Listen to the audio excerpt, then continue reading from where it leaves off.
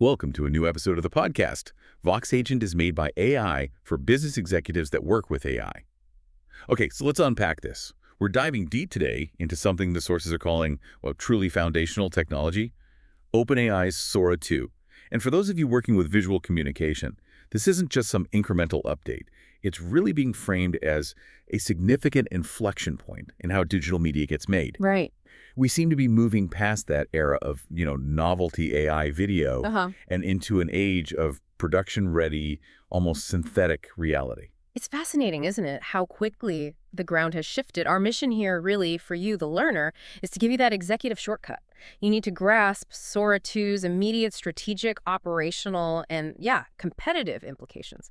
Honestly, if you don't understand the economics driving this tech, you're probably already falling behind. Absolutely. And the research seems pretty clear that this huge strategic shift is really driven by two core breakthroughs happening at once. One, there's this just exponential leap in photorealistic output. I mean, the videos genuinely look like they could have been filmed professionally. Really do. And two, the user gets way more granular control over the content. Right. You feel like you're actually directing the scene, not just tossing out a vague concept. And it's that combination, right? The high-fidelity realism plus that precise control. Yeah. That's what matters for enterprise adoption. It pushes the tech out of the cool demo phase and firmly into the workflow.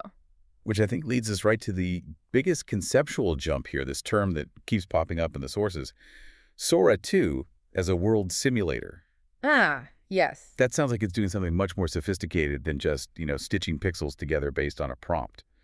What does that actually mean in practice? Yeah, World Simulator, it really marks a conceptual turning point for generative AI. Right. Look, a traditional older model just maps text to image pixels, basically. A world simulator, even a, let's say, nascent one like Sora 2, shows an implicit sort of rudimentary understanding of physical properties, object permanence within its generated world. Object permanence, like peekaboo. Well, kind of, but more like the model understanding gravity, momentum, how light reflects off different surfaces, or why an object might be hidden for a moment and then reappear. It's not just pixels. It's a simulated reality, however basic. So it's not just making things look right aesthetically. It's trying to make them act logically correct within its own little physics engine. Is that why, say, a video of glass shattering looks so convincing? Exactly. The model isn't just copying the look of shattering glass. It's attempting to simulate the physics of stress, fracture patterns, inertia, the whole process. And this shift towards world models, it's a major strategic direction. It's not just OpenAI either. We're seeing competitors like Google with their VO model, Meta 2, pushing hard into very similar research territory. Okay, but hold on. If this tech needs massive computational power, doesn't that sort of inherently limit access? Keep it in the hands of the big tech giants. Well, that's perhaps the most disruptive piece of competitive intelligence coming out of the source material. The speed of democratization here is, frankly, terrifying for incumbents. There's this project, OpenSora 2.0, an open source effort trying to replicate this level of quality. They showed that a commercial-grade video model could potentially be trained for around $200,000. Wait, run that by me again. $200,000. That's less than hiring a crew and renting gear for one high-end corporate video shoot in London or New York. Precisely. That kind of cost structure doesn't just lower the barrier to entry, it basically obliterates it. I mean, smaller, agile startups, if they're well-funded, can potentially achieve quality parity with big studios almost overnight. Wow. This rapid accessibility just ramps up competition massively. The fight shifts away from who has the biggest hardware budget toward who has the advantage in prompt engineering and governance. That's genuinely fascinating. Okay, so let's peek under the hood then. What's the architectural secret sauce? What allowed Sora 2 to make this huge jump in realism and, maybe more importantly, that temporal coherence things staying consistent over time? The sources really highlight two core advancements, and they're both rooted in scaling up techniques that worked really well in large language models, actually. First is the diffusion transformer backbone, or DIT. Okay, for listeners maybe not deep in the ML weeds, what does using a transformer, like in ChatGPT, what does that actually change when you apply it to video? It really comes down to memory, context. By using a transformer architecture, the same kind that lets LLMs understand context over long text or conversations, Sora 2 can process the video more holistically. It allows the model to capture what they call long-range dependencies. Okay, long-range dependencies. Why should, say, a CMO or a creative director care about that specific term? Because consistency is brand integrity, right? In earlier models, you might have a character wearing a red shirt, but maybe 50 seconds into a 60-second clip, suddenly it's green. Or their shadow flickers weirdly, or they grow an extra earring spontaneously. Right, the weird glitches. Exactly. The DIT helps keep the whole narrative visually coherent. It ensures consistency in characters, objects, the whole scene over the video's entire length. It's trying to solve that white whale problem of temporal stability in AI video. That makes the leap much clearer. Okay, what's the second piece of this architectural puzzle? The second part is this really revolutionary use of space-time patches. Space-time patches. Sounds like something from sci-fi. A little. But instead of processing video as just a sequence of individual isolated frames, the model breaks down the video data into these tokens. And these tokens represent both spatial information, like what is this object, and temporal information, how is it changing over time. This unified data structure is what helps the model maintain, again, that stronger object permanence and generate really high-resolution video up to a minute long now, which is a huge improvement over its predecessors. Okay, so it sounds like the engineering team really tackled that coherence problem head on. But, every powerful new tech has its limits, things it hasn't quite cracked yet. What's the reality check here? What are the known limitations right now that executive teams absolutely must factor in? Yeah, the critical limitation, and it's a big one, remains the issue of hallucinations, which is, let's be honest, a pretty polite term for physics errors or logical inconsistencies. Okay. This is where the model generates stuff that's just physically implausible or doesn't make logical sense. While it might handle simple physics okay, it can really struggle with complex interactions. It might miscalculate cause and effect or struggle with subtle human interactions, things like that. So even if it looks incredibly real, it might still generate, I don't know, a car driving smoothly on water or someone catching a ball that clearly passed through a solid wall. Precisely. Or maybe materials behaving strangely, shadows falling the wrong way under complex lighting, things that break the illusion. The key takeaway here for any enterprise user is this huge leap forward does not eliminate the need for human oversight. Absolutely not. You cannot just rely on Sora 2 to generate final, verified content without a human checking it for factual accuracy, physics fidelity, and, of course, brand integrity. That's a really crucial note of caution. Okay, let's shift gears a bit. Let's talk value proposition. Yeah. How does this speed, its quality, this realism, how does it translate into actual cash flow, into transforming workflows? We're hearing about production timelines collapsing from weeks down to days. Yeah, the value prop is pretty stark. Radical acceleration of production timelines and cost reduction. Sora 2 fundamentally collapses that traditional linear video production process. Pre-production, scouting, filming, post-production, editing. The whole long chain. Exactly. It compresses much of that into a single iterative generation phase. Think about generating complex scenes that used to mean travel, specialized crews, weeks of editing.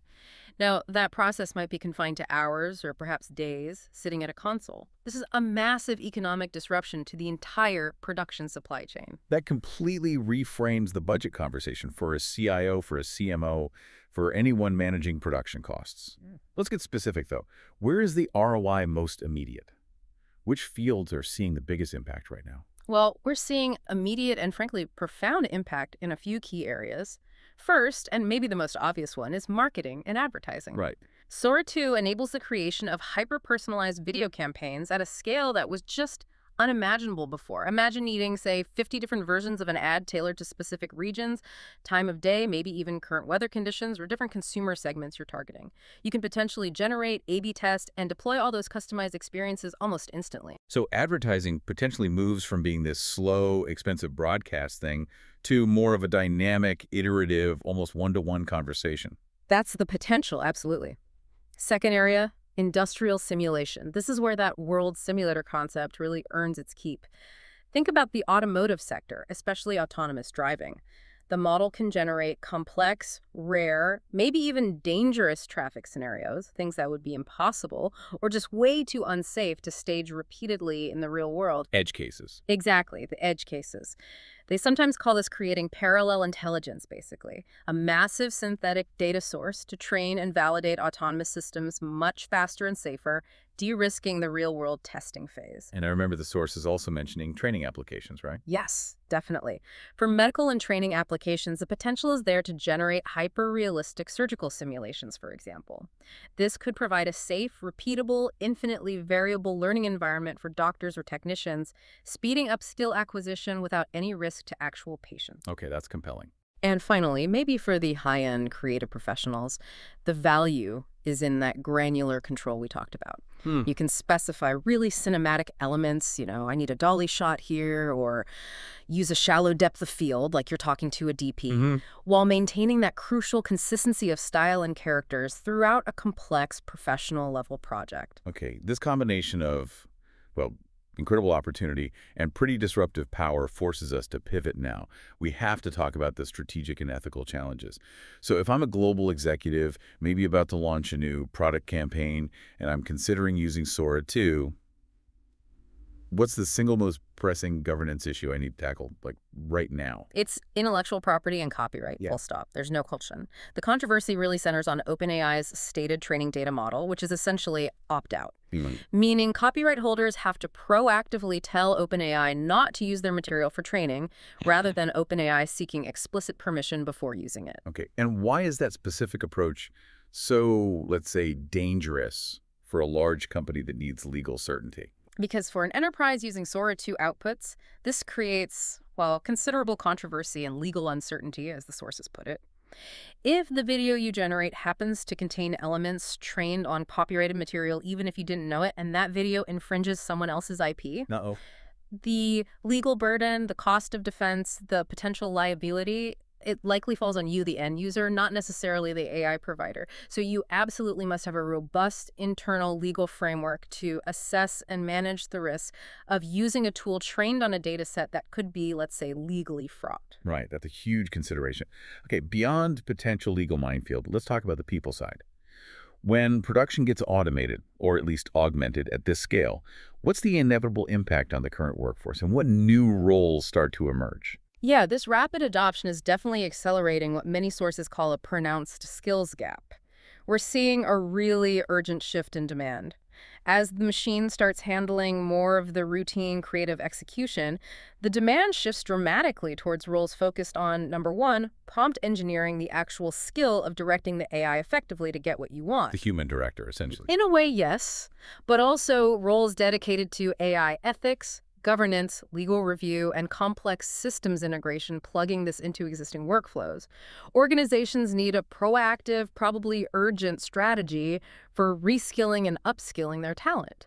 They need people who understand both the creative and the technical and the ethical dimensions.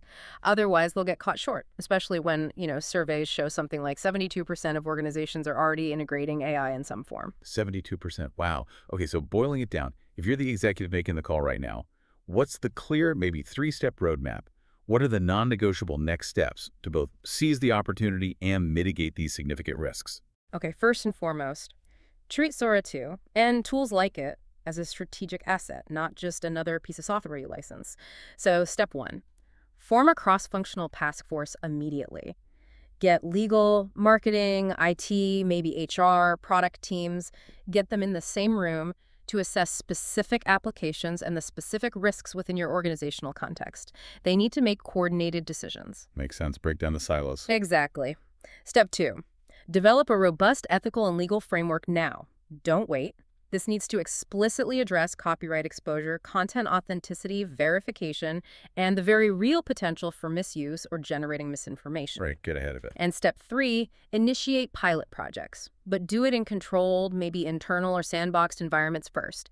Start building that institutional knowledge and hands-on expertise. Learn its quirks, its strengths, its failures. Don't, bet your next major public campaign on it right out of the gate, but definitely start learning internally today. That sounds like a very actionable, very critical summary of the strategic imperatives here. Okay, we started this deep dive by saying Sora 2 represents an inflection point, something that fundamentally redefines the economics and the sheer speed of content creation. Yeah, and if we try to connect this to the bigger picture, maybe the most profound takeaway is this.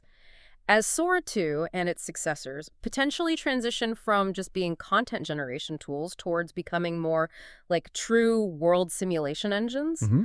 the whole nature of competitive advantage might fundamentally shift. It might not be about who has the biggest physical production budget anymore, or even necessarily the biggest server farm. It might become about who can best direct, audit, and govern these increasingly sophisticated, scalable, synthetic digital worlds. That capacity, the ability to command and control high-fidelity synthetic reality responsibly, that could very well be the new battleground for digital market leadership.